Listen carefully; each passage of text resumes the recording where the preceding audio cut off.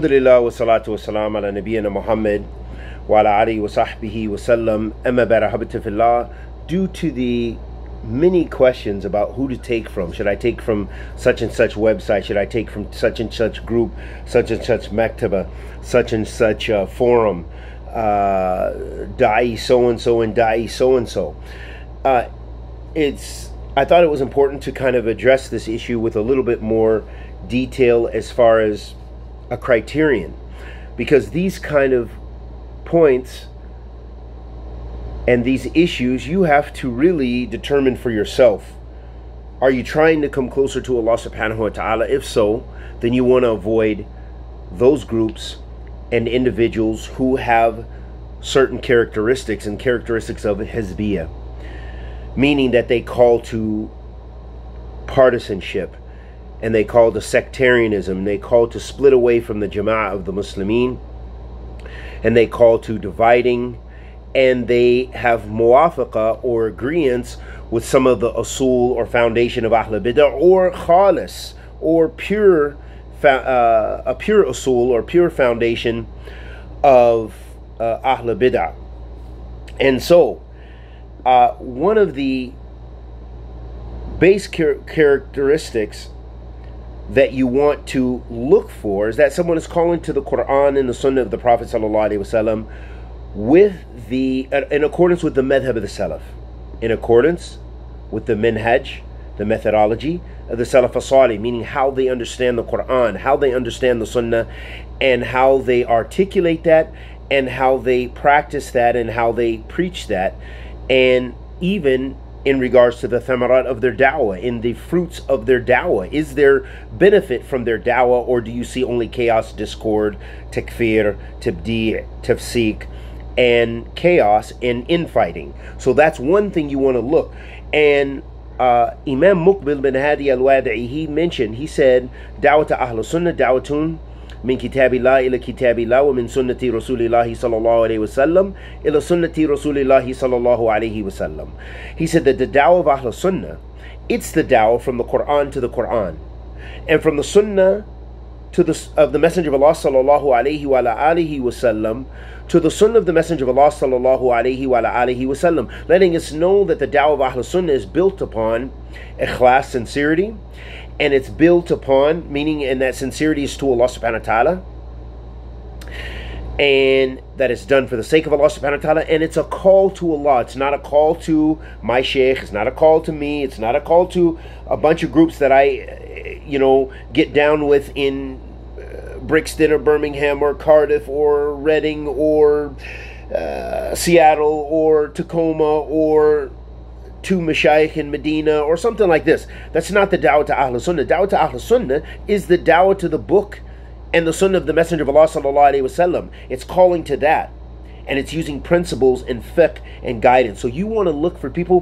who are calling you to that bi'idhnillah ta'ala. They're calling you to khair. Another important trait of what you want to look for is people who have good adab as well, because the Salaf, many of the Salaf, they used to look to those who had righteous manners to take knowledge from them before they even just took knowledge. They studied adab. They studied how to be. And if you look at all the nusus, all the text from the Salaf as-Salih, Ridwanullahi alayhim, many of their books, they wrote many treatises about adab and about manners and akhlaq. So those are important traits that you should see in a da'i that you're trying to take knowledge from, or a sheikh that you're trying to benefit from, or a markaz that you're trying to benefit for, or a online university or online forum or whatever. You should see good manners. There should be something that's enticing you, because the Messenger salawatu rabbi wa salamu alayhi, his sabil, his minhaj, he said, ma min shay'in athqala fi mizan al-mu'min yawm al-qiyamah min husn al-khulq wa inna Allaha yubghidu al-fahish al-badi. He said, there isn't a thing which weighs heavier on the scale of a believer than good manners, and verily Allah hates wicked and sinful speech. Another important thing you want to avoid, that's going to give you, should raise your antennas, so to speak, when you are listening and trying to benefit from du'at and so on, is if you see that, and if you visit them in their masajid and so forth, and their halaqat, and you see that their gatherings are devoid of the remembrance of Allah subhanahu wa ta'ala, that no one is remembering Allah there, that, in fact, I'm going to relate this to a true story. We were in Hajj, Saudi Arabia, with my sheikh, and I'm just going to mention some of the players that were there. Sheikh Saeed bin Halal, hafidhullah ta'ala, we were at Istarah. Most of the shabab were Saudi, and one Palestinian and myself, and there might have been another American at that time.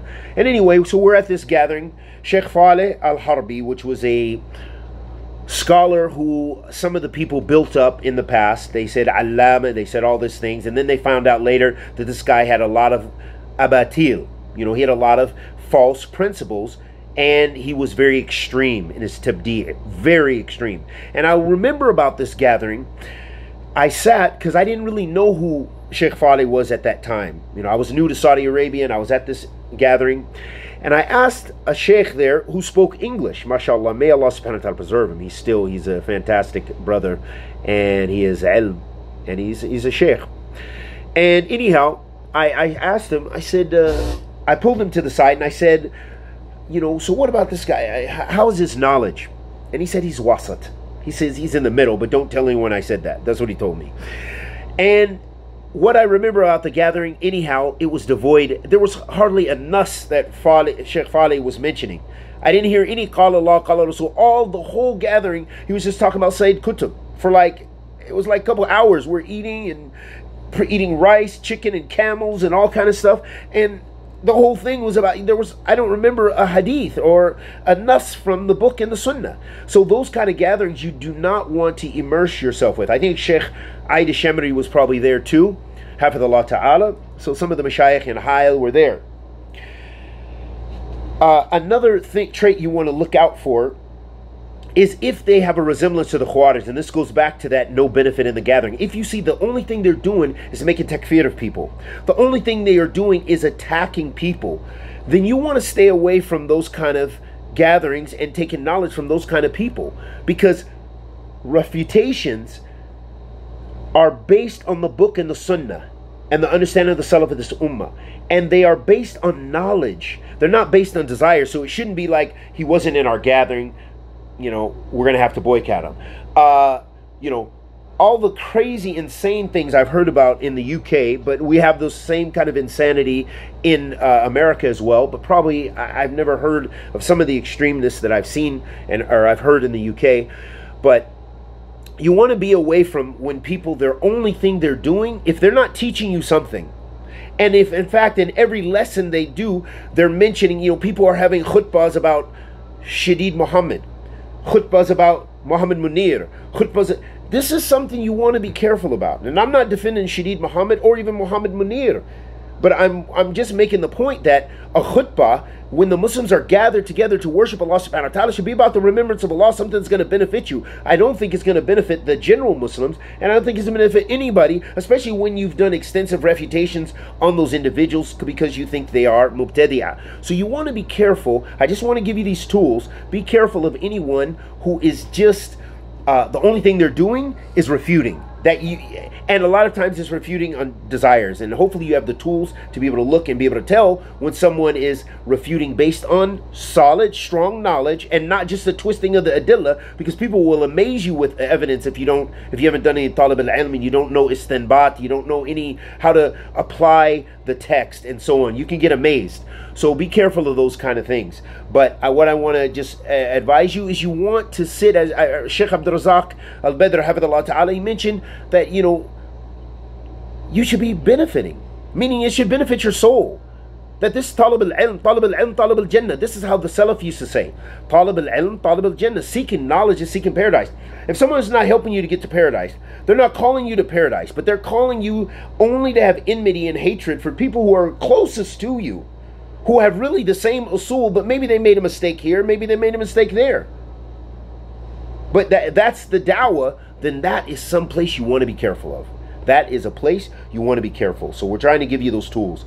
And the Khawarij, all they did is busy themselves with takfir. You don't want to be in a gathering that every gathering, or any of the gatherings, is speaking about the leaders. That the leaders are this, the leaders are that. This political issue happened, Morsi died, and we need to get involved in this. This one died, and this one was punished, this one was tortured, this one is this. Okay, those are realities. Those are things, but again, people need to build themselves to be a better ummah. How's the ummah going to get to all those bigger masail if you can't even reform yourselves and busy yourself with that which you can have a hand in changing? And that's first and foremost you and your community and your family. So don't be like the Khawarij. The takfir wa tabdi'. Also, be careful of those people who are always suspicious. The Prophet ﷺ said, "Iyakum wadh-dhann." Beware of suspicion. If everything they do, someone just told me, someone was speaking about somebody in Medina. He said, oh, so-and-so is jahil, so-and-so is this, but I benefited from so-and-so. So here's someone who didn't give you any evidence, didn't give anything to support what he said, but all he did was try to pull the lampshade over something that you were getting some light from. So you want to be careful of those kind of sittings and those kind of gatherings that people only warn you, but they don't give you any soul food. And soul food is that which is bringing you closer to Allah subhanahu wa ta'ala, based on the sunnah of the Messenger of Allah sallallahu alayhi wa ala alihi wa sallam. Another thing you want to be aware of is people who, and this also relates to that, who just busy you with the mistakes of others. And they don't busy you with teaching. Another thing with that is those people who haven't studied. So I don't say that you don't, if someone hasn't went overseas, that you don't study with. That's not what we're saying. But we're saying everybody has a different level and everybody has a different exposure to knowledge. So you have to accept people for what they have to offer you. So if you see someone who's never studied, but they're talking about major masail, maybe they know Arabic, and maybe they're good at translating, and that's great. And maybe they're good and they have some relationship with some scholars. But often what you find is people like that, they make many more mistakes because they didn't have, it wasn't that they sat under the beards and got steeped like tea. Because that really is a steeping like tea. When you sit with the ulama, and various ulama, many ulama, not like 1, 2, 3, 4, 5 even, we're talking like 20s and 30s and 40s and 50s, when you have the chance to get in that tea and get brown and get immersed in that knowledge and that wisdom, and especially those major ulama like Imam Fawzan, wa Luhaydan, wa Abdul Muhsin al-Abbad, wa Imam Sahimi, wa kathir minhum, that you really get some insight. And there's so many others. Muhammad Mukhtar Shanqiti, he's an alim. Sheikh Abdul Muhsin said about him, he's an ayat in fiqh. So there's many great Ali Nasser fiqhi, and we could just go on and on and on, and many mashayikh that are that aren't on the or Imam Wasiullah Abbas and kathir in Medina. So many mashayikh and ulama and Sheikhna Sheikh Ubaid and Sheikh Rabi and so many other beneficial ulama. But you want to make sure that they're giving you the tarbiyah, those things, how to practice your religion and how to come closer to Allah, and not just busying you with issues that maybe you're even above your head. Another criterion you want to look at is also, and these things kind of relate because they're related to hizbiyah. If you see people who are always attacking the scholars, I mean, people who are like, some of them aren't even known for being students of knowledge, and then they're just writing and talking about major scholars in the Muslim world. And major scholars of Ahl Sunnah. I'm not talking about, they're talking about Qaradawi. Even a lot of people don't have the level to be able to talk about Qaradawi with knowledge. If they're just a student of knowledge, I would feel shame. I would say, okay, yeah, I got this from the scholars. But to sit there myself and talk about some of these people that have a lot of knowledge, even if he's a mubtadi'ah, you want to have some wara, some humbleness, and be careful. And what we find in this day and age, it's so easy for people to speak. We have so many du'at, and some of them, they're just belittling scholars like nothing. And I'm talking about really belittling scholars. Beware of false claims also. So this is very important that you want to be careful. I think all of this, it comes down to, you want to make sure that you're benefiting from the people, that they're not just busying you with even scholars you've never heard of and you don't even have the ability to take from, and they're telling you 57 reasons why you should boycott them, or 57 reasons why they're a mubtadi' and they've started such a new principle that it doesn't even affect your community, doesn't affect your life, doesn't affect your deen at all. So you want to be busy with that which is going to busy with you. If you meet Allah subhanahu wa ta'ala right now, you die, do you think you're going to be asked about this mubtadi'ah X, mubtadi'ah Y and Z? We're not saying that that's not important. That's an important aspect of knowledge, of knowing who to take from and who not to take from. But the point is there's excess with some people in warning, and sometimes warning against Ahl Sunnah. So that's the qa'id of a mubtadi'ah. So you want to be careful, even if someone says they're Salafi. And we've said this countless times, the reality of something is in its substance, not its name. Many people claim Salafiyah.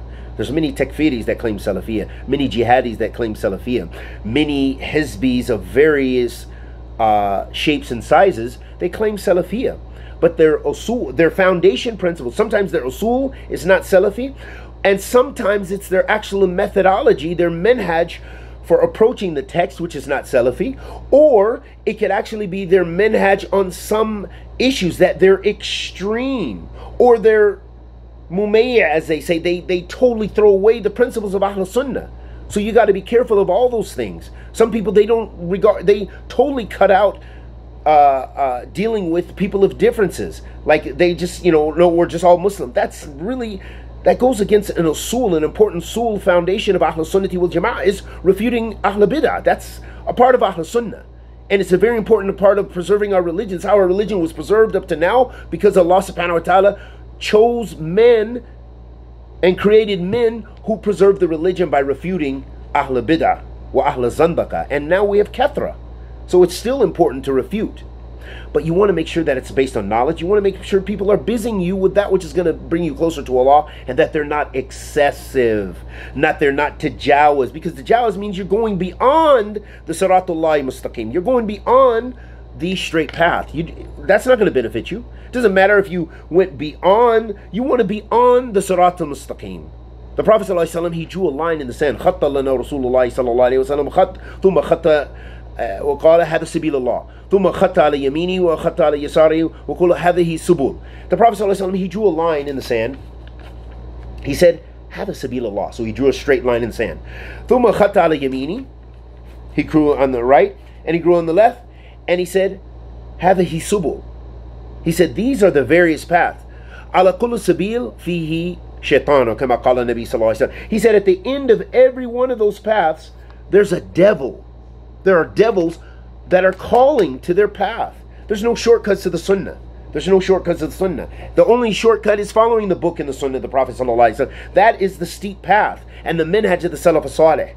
Ridwanullahi alayhim. May Allah bless us with tawfiq to be of those people. Ameen ya Rabbil Alameen. May Allah forgive us of our many sins. Ameen. So important, habati fillah, make sure that someone is calling you to good.